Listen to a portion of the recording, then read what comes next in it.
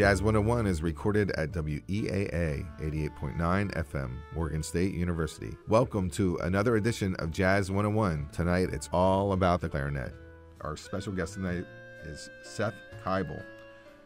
Seth is one of the Mid-Atlantic premier woodwind specialists, working with some of the best bands in jazz, swing, and more, wowing audiences on saxophone, clarinet, and the flute.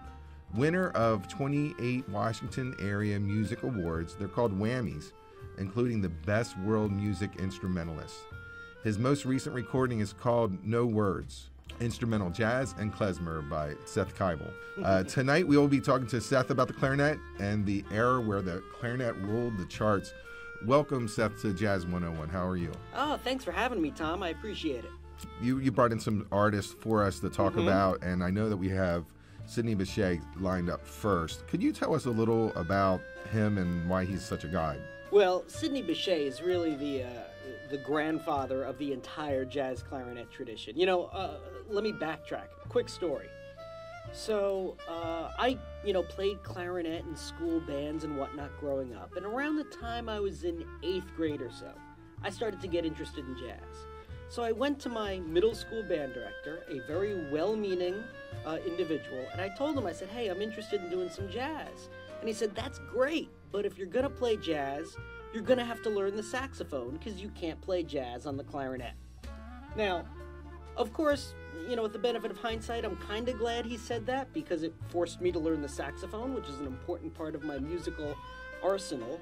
But of course, that's a completely ridiculous statement. I agree. Because once upon a time, the clarinet was one of the primary voices in jazz. When you talk about New Orleans trad jazz in the early decades of the 20th century, when you talk about jazz in Chicago in the 1920s, when you talk about the swing era in New York in the 30s and 40s, the clarinet is right there, front and center. And yes, it all begins with Sidney Bechet, the great Creole clarinetist from New Orleans. My knowledge about Sidney Bechet is Van Morrison screaming about him all through his I'm a Van Morrison fan, and sure. then he keeps on talking about Sidney Bechet, and so I had to listen to him to find out what's going on. Yeah.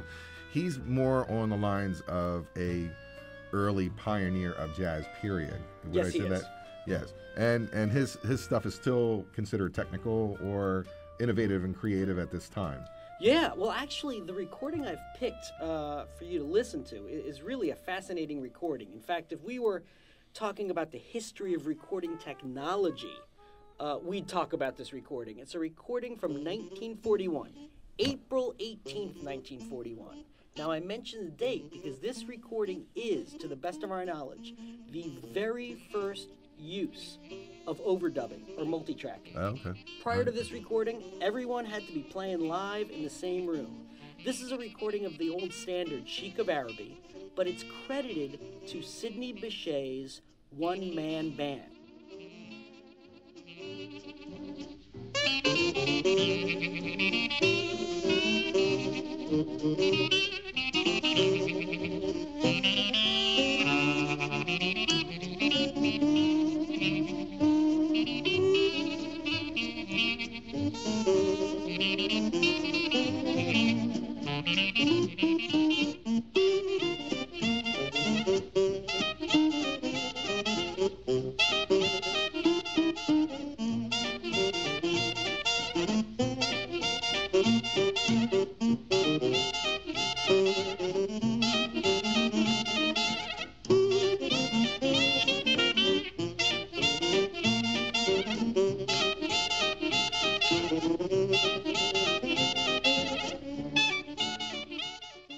Is it a timepiece that was like the time period that a clarinet was like the lead, because it lost favor through the years? It did. Now, let me just point out that what you just heard was not 1, not 2, not 3, not 4, not 5, but 6 Sidney Bechets. He was playing every instrument.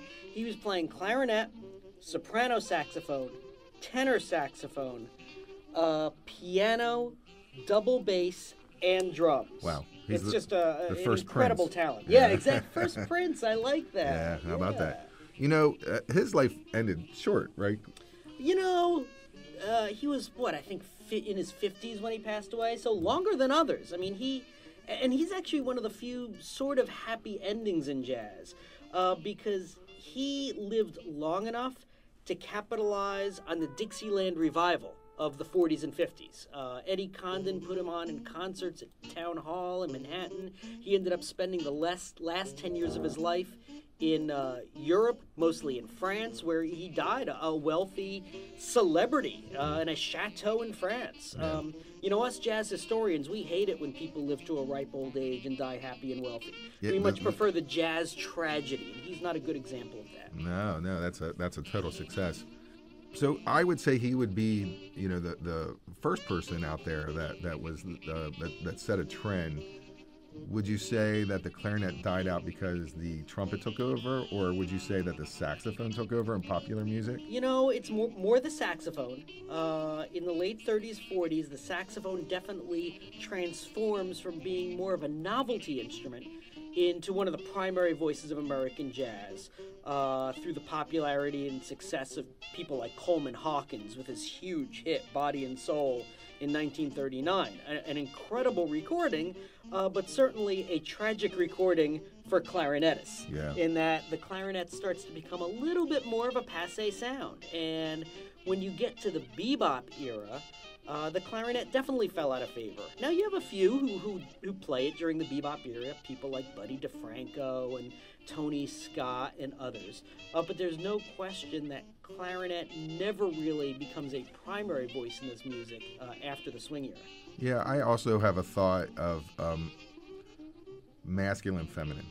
And not that to say that, I see where you're going. Yeah, that the clarinet would seem to have a more sweeter sound and is not as sexy. You can't swing that thing around in the band. I like to. As you can, with a saxophone or whatever, to really kind of, you know, draw attention to yourself. But so I mean, I look at it as time passed, it becomes like just a sweeter sound than more of a sexual overtone with a sax or with a trumpet. And this is just kind of a theory of mine. Yeah, that's an interesting thought. And there's nothing wrong with it coming back, because there's something about, to me, a clarinet and that really stands out in a lead. We have what I consider the master coming up next. Would you say that? If we're talking about Benny Goodman, definitely.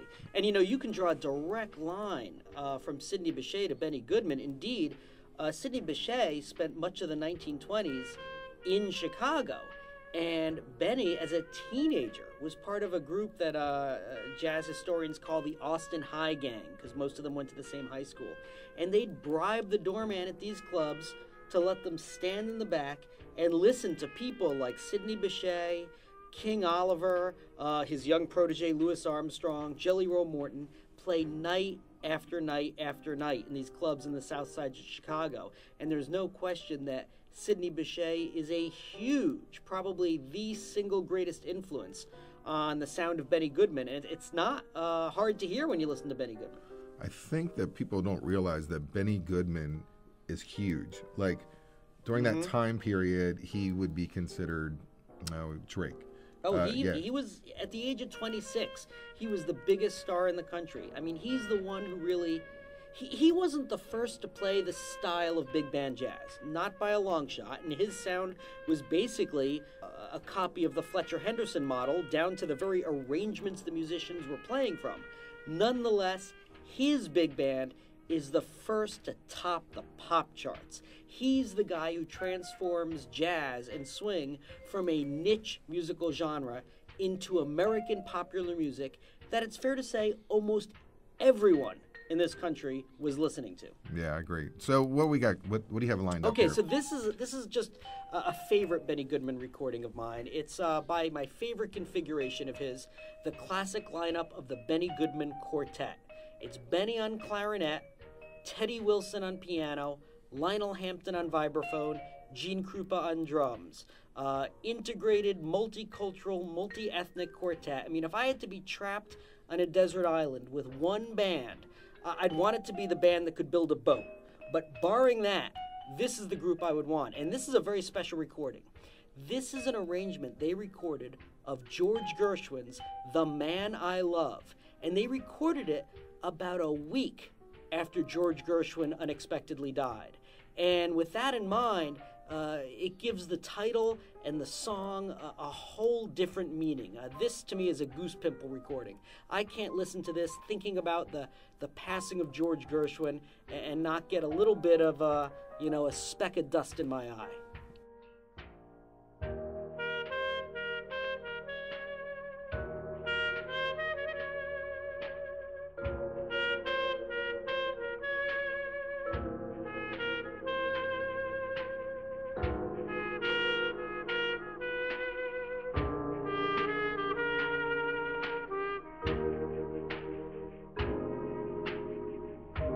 One of the many strengths of Benny Goodman is the fact that he always surrounded himself with the best talent, second to none. I mean, he had the best sidemen, the best arrangers, the best composers, and when you have a band like, Gene Krupa, Lionel Hampton, and Teddy Wilson backing you up, you gotta sound good. And man, Lionel Hampton sounds fantastic on that, and if you caught, he does a little bit of a Rhapsody in Blue quote in the middle of his solo, and you can kind of tell they're all thinking about the tragic loss of George Gershwin just days earlier.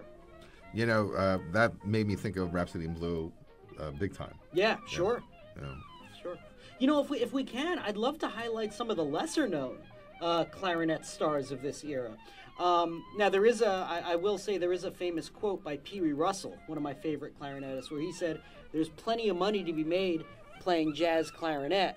Problem is, Benny Goodman has already made all of it." Mm-hmm. But another one of the great unsung heroes of the clarinet is Buster Bailey, an incredible clarinetist. He was an African-American clarinetist. He actually studied with the same classical teacher in Chicago that Benny Goodman did.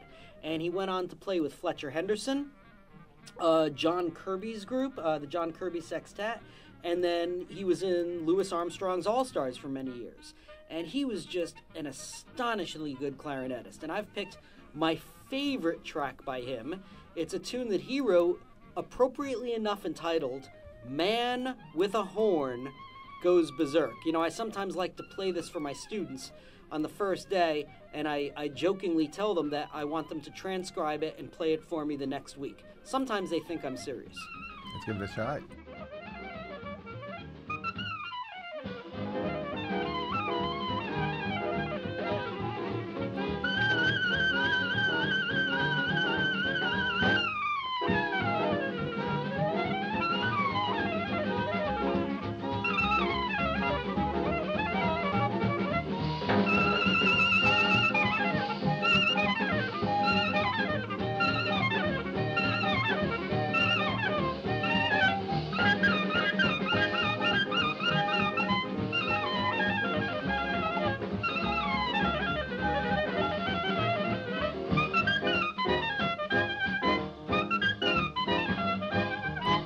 Welcome back to Jazz 101. Tonight, our guest is Seth Kibel, and we're talking about and we're listening to songs that feature the clarinet. It's clarinet jazz tonight.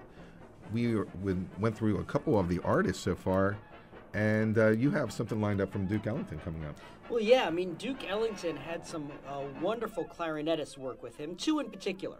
For the first few decades of Duke's career, it was Barney Bigard, a great New Orleans clarinetist, very much in the Sidney Bechet style.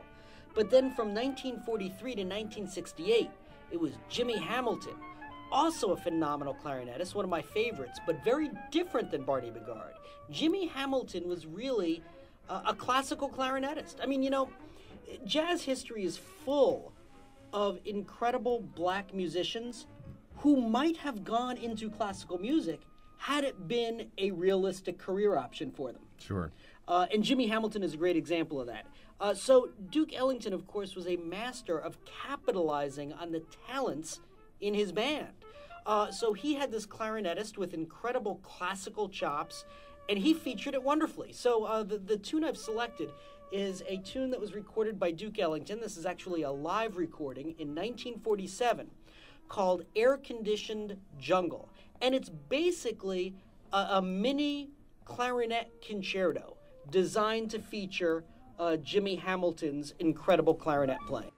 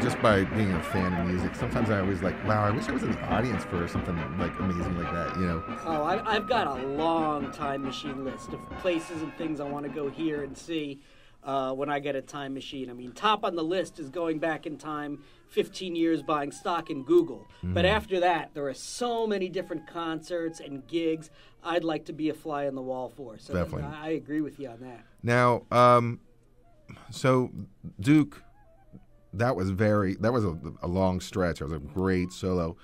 Do you feel that he wrote any of that or that piece, or he said like, this is what we're going to do and just let it fly? Well, this one was supposedly a collaborative piece between Jimmy Hamilton and Duke Ellington, but it's a great example of how Duke's music was often, as he liked to himself describe it, beyond category. You know, his repertoire is often classified as quote-unquote jazz because he is a jazz composer and a jazz musician, and a jazz band played it.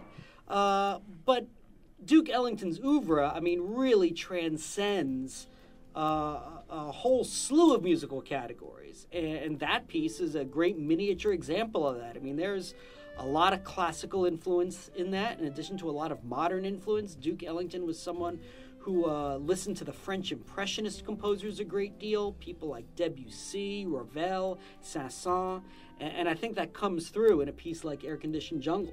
Yeah, I think so too. Yeah, I was saying it sounds like the black, brown, beige period where he's really stretching his palette and he's kind of doing some jazz. He's doing a lot of like classical longer pieces. Yep, extended works, definitely. And he's taking a casual listener into a journey, and he's just not really totally focusing on like say top 40 hits, but he's taking his audience into a really kind of a dream cycle. That to me that was a really a nice piece. Look, there's a reason why many people, including myself, might describe Duke Ellington as one of, if not the greatest American composer of all time. And I'm not talking just in the jazz milieu. I'm saying in any category of music, beyond categories, he would say. I think people out there who's not a real fan of the Clarinet would definitely know these songs because they are old pop songs. One of them is a Beatles track. Oh, yes, this is a beautiful rendition of one of my favorite Beatles songs, I'll Follow the Sun, by Don Byron. And another great, incredible clarinetist who's out there making great music today. He's someone who, again, draws upon a myriad of genres. Like myself, he actually has been a klezmer player, but then of course he's dabbled in gospel, in hip hop, in R&B, in all different genres. This is from an album he did a few years ago called Romance with the Unseen, and it features Bill Frisell on guitar, who's also one of my favorite musicians.